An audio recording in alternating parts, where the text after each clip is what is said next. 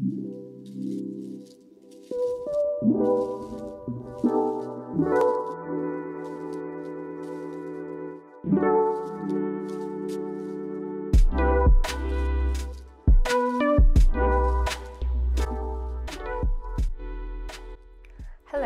and welcome back to Timber Bitch. Today I'm going to be teaching you about Mount Harkness, a shield volcano that sits in Lassen's southeast corner of the park, the trees that you would typically find in the Cascade Range, as well as the importance of the fire lookout on Mount Harkness. Lassen resides in the southernmost region of the Cascade Range, hugging the Great Basin as well as the Sierra Nevadas. The base of Mount Harkness stands at around 6,500 feet and its peak at 8,000. This is known as the montane zone, and the trees you see in front of you typically only grow at this elevation range. In terms of trees, the montane zone typically consists of only mixed conifer. I'm sure there are hardwood trees in other places at this elevation range, but on Mount Harkness, I only saw conifers. The conifers we saw the most of were red fir, western white pine, and mountain hemlock. We had to remove the most of these because they tend to grow closely together. They were encroaching on the Harkness lookout and would eventually become a fire hazard in the future if they were not removed. Another species that we removed as well was ponderosa pine.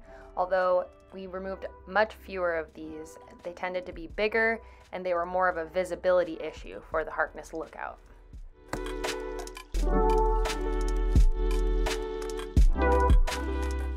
A few incense cedars were up there as well, but I think I maybe removed around 5 of them and they were all fairly small.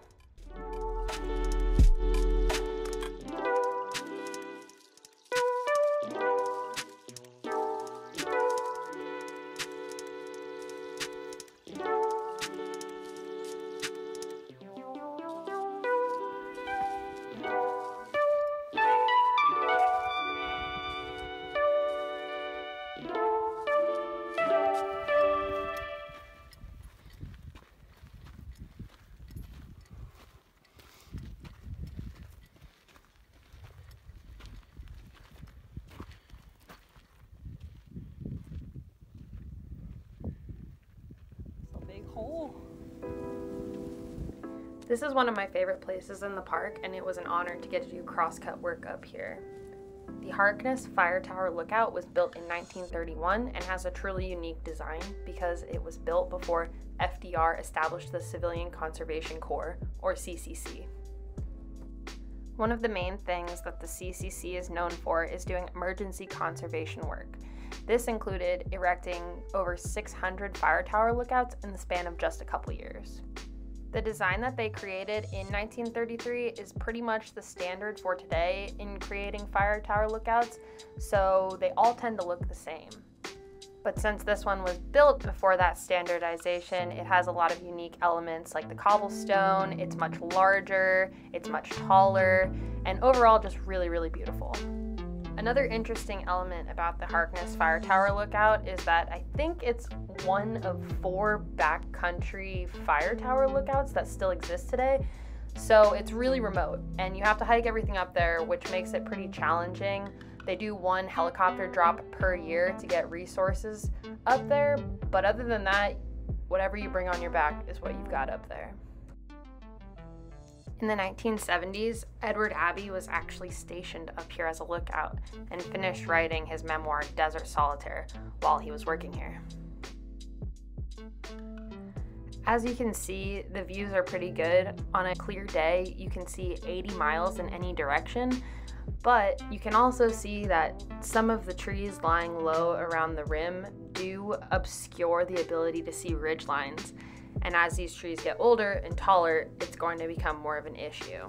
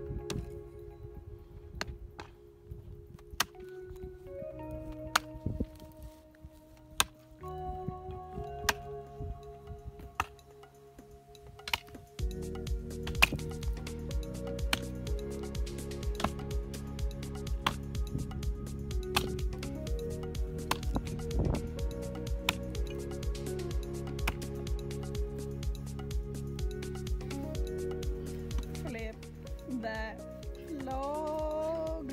So heavy.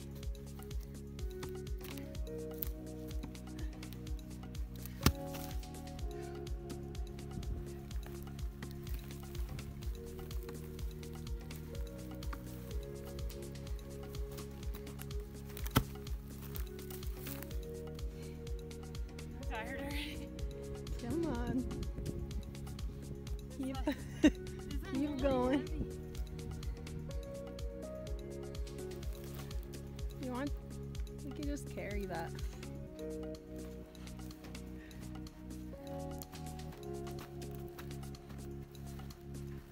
What? I said I could help you carry it.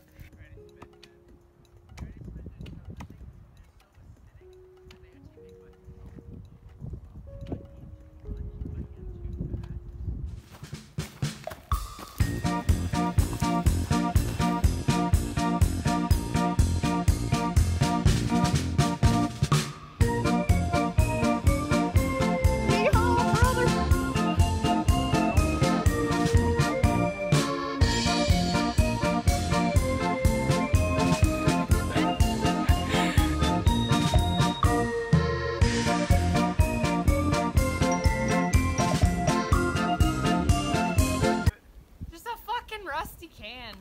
Oh yeah, there's historic artifacts are literally just trash. Yeah, on this side of the mountain, everybody be careful. There's actually like a good bit of wire. Yeah.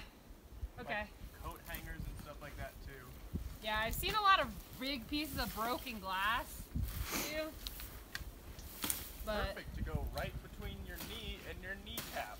oh, ugh. Yuck.